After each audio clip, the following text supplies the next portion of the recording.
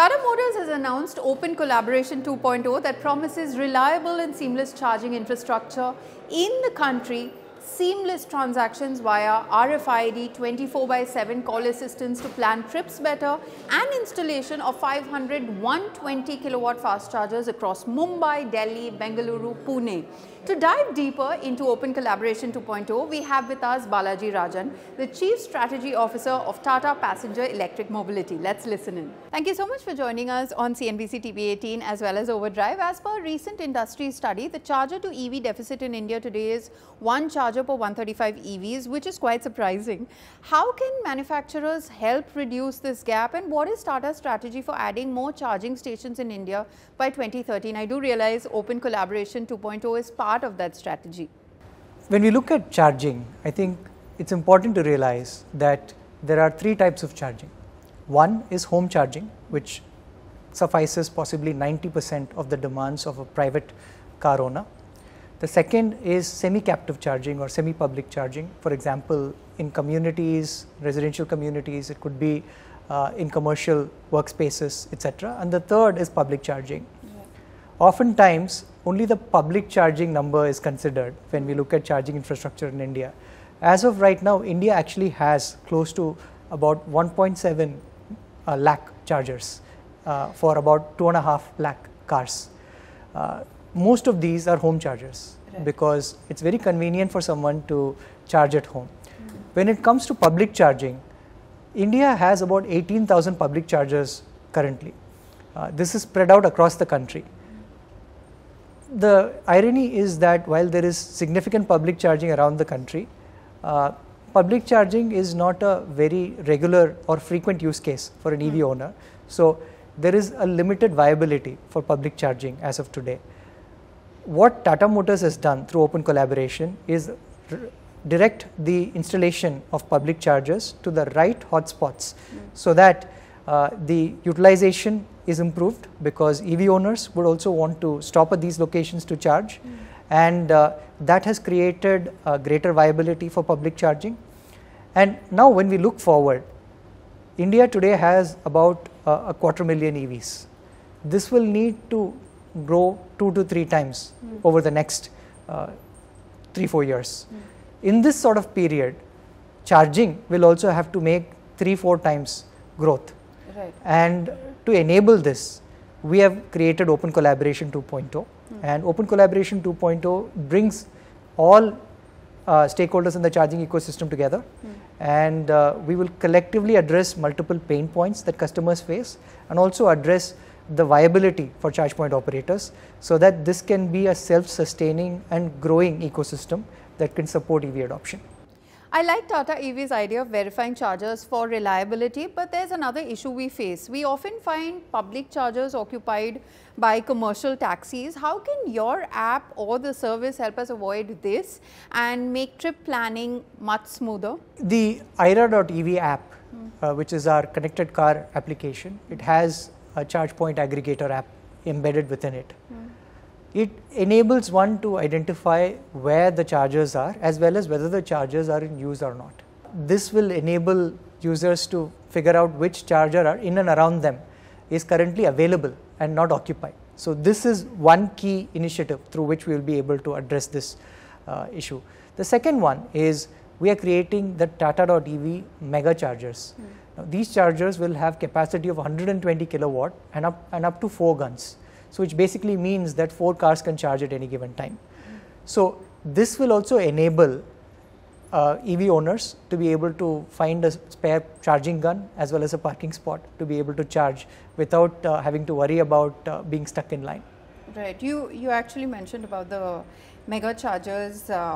How many of these will be solely 120 kilowatt fast chargers, and how many of them will be 60 kilowatt split into 2? At the moment, our preference is to have 120 kilowatt chargers with 4 guns. Some locations may have constraints that may require us to split it, but our endeavor would be to maximize the number of 120 kilowatt chargers, and also in some cases go beyond 120 kilowatts and have even larger formats as well, if the location permits it. The key thing is to ensure that the location has all the relevant back-end infra to be able to support it, because charging has a significant load on the overall electric grid, and so ensuring that the grid is capable of supplying this kind of power is what's critical. So we will be directed by that. So what is the timeline of setting up these 500 chargers? The first phase is when we said we will do 500, and the first phase for us is the next 12 months. Okay. And we don't have to wait 12 months to see the first of these. We will see these very, very shortly. All right. And since you said that there are going to be 500 of these, would you be able to give me a number on how many would be 120 and how many would be 60/60? As I said, our endeavor would be to maximize the 120. Right. So frankly, if I can do all 500 120, I would. And 60 is more of a backstop in case we are unable to do 120. What can you do as a car maker now that you have your own seamless payment app to bring down cost of, public charging? So the drivers of public charging tariff are threefold. One is the cost of incoming power. Second is the capex cost. Third is the utilization. Of these, as we go into larger and larger format of chargers, we believe that there could be interesting options for green power tie-ups, which can reduce the cost of incoming power. When it comes to the capex, like with most other aspects of the EV ecosystem, over time costs have been coming down.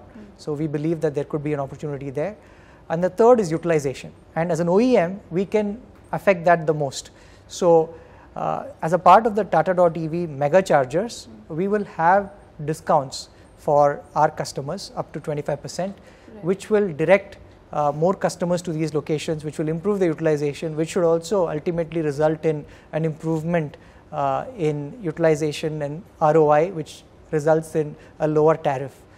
This is our broad thinking around this, but as things evolve over time, I do believe that driven by lower capex costs as well as renewable energy tie-ups, the cost of public charging will come down anyway. Well, moving towards seamless transactions, how will the RFID work? Sure, we're in the process of still trialing it and piloting it. The RFID card sits on top of our unified wallet. So essentially it's another way of accessing the unified wallet.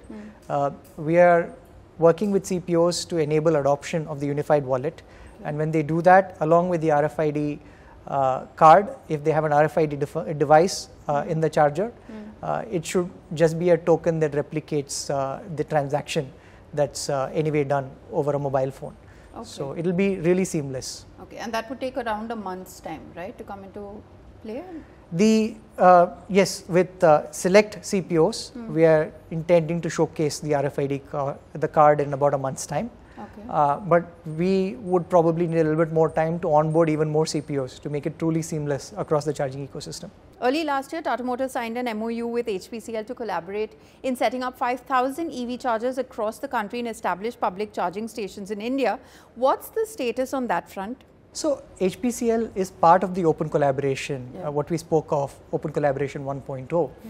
In open collaboration 1.0, what we were offering was pinpoint data on locating charging infrastructure, so that the charging infrastructure can be located where the customers need it. So we've shared significant inputs along with HPCL as well as all the other open collaboration partners in terms of where there is a demand for chargers, so that they will get a better return on investment and their investments are also deployed in the right places where the ultimate objective of greater EV adoption in the country can also happen. I would have to get back to you in terms of where we are in terms of the number of chargers installed.